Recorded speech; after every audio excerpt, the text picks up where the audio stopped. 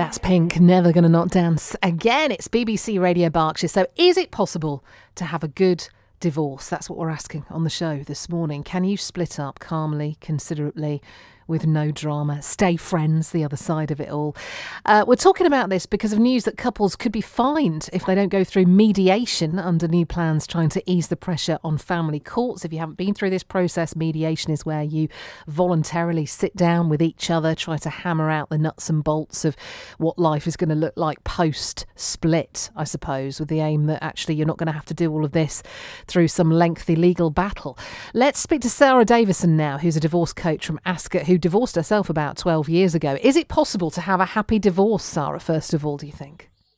Oh, hi. Yes, absolutely. It is possible to have a happy divorce. I think, for some people, their relationship has come to a natural end. And in those cases, you can find a common ground if you have good communication and it's a healthy relationship. There is no real reason. Obviously, there's going to be an increase in conflict. Obviously, there's going to be difficult discussions around finances. That's always hard when you start to separate lifestyles, and it might mean some compromises. So that's to be expected. But actually, you can navigate that quite amicably if it is a healthy relationship.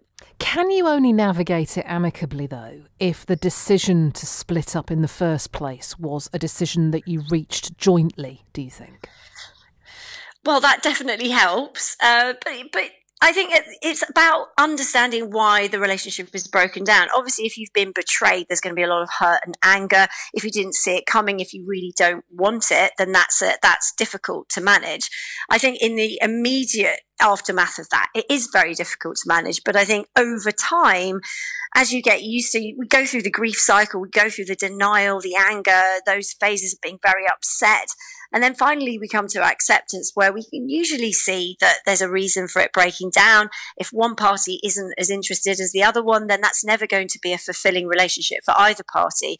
So at that stage, it becomes possible to move forward. So it is possible, but it is harder if it's not your choice, for sure. What are the biggest barriers, do you think, to divorcing in a kind of amicable way? You talked about finances there, but I think when you bring children into it, that's a whole different ballgame, isn't it? It becomes very difficult, and I'll tell you why. I think when we're parents, if anyone's listening who's got kids, they'll know you never sign up to not seeing your kids every day, to not being there to put them to bed, to be there to hear how their day was. So I think when you start to separate the family, and that usually means that obviously you're going to have shared care, so there'll be some time with one partner, you won't be seeing them, that becomes very, very difficult, emotionally very difficult. Now, obviously, it's in healthy relationships, it is best for the children to have a good relationship with both parents. So we want to encourage that.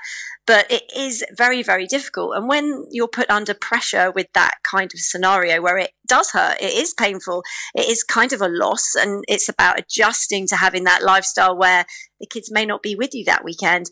Who are you without the kids? That can be a very difficult dilemma for a lot of people. I know for me, I found that hard at the beginning, trying to figure out what am I going to do with my weekend when I don't have my son with me. And so there are things you can do to make that easier as you learn to adjust. And I think it's very much you've got to take your control back and realize there's not much you can do. If it's right for the kids, if it's best for the kids, then we as adults and as parents need to find a way that we can cope better and move forward. So definitely tough, but possible. How do you help people through that bit, though? Because that's absolutely right in the sense that no one signs up to be with their children 50% or even less of the time, right? And in that situation, that can lead to feelings of anger, right? And that anger will often be directed at the other person if they were the one that instigated the split in the first place. So how do you get to a happy place with that, where you can hope to achieve what we're talking about today and have a happy divorce and come out the other side and actually be friends and really effective co-parents? That's a great question, Sarah. And I think this is one that a lot of people that I see in my coaching clinics struggle with. So first of all, I think it's about putting the kids first. And as parents, very often we'll do more to help our kids than we will for ourselves. So if we understand genuinely that it is better for the kids to have a good relationship with both parents, that will help if we can accept that and understand that. The second thing is, how do we fill our time? And now this time when we are on our own is time for reinvention. It's time to deep dive, not to sit at home and cry and watch TV and eat junk food or drink an extra glass of wine. It's time to take control of our life and think, okay, what can I do right now that's going to improve my life to maybe even potentially make me a better parent? If your life is more balanced, if you have something exciting to look forward to on those times, then it can help you to start to rebalance your life and create a future you're excited to live. So when you're always mum or dad, very little time for you. So this is you time. This is time to think about what you want.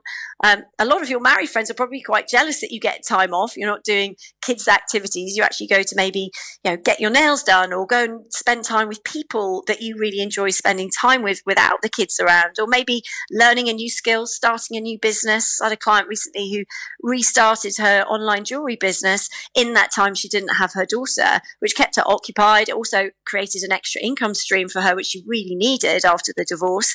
And actually now she finds that time quite therapeutic for her. So I'm not saying it's easy, but there definitely are things you can do to make that easier for you and to fast track your recovery to becoming a more balanced human being, not just mum or dad all the time.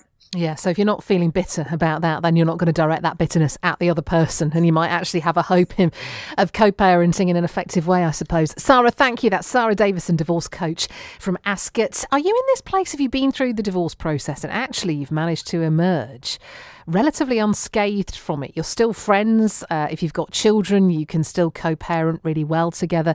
Does such a nirvana exist, I wonder? 08000 321 333 on the WhatsApp, starting your message with the word Berks. Bit of a guilty pleasure of mine now, years and years. Here they are with King. It's BBC Radio Berkshire.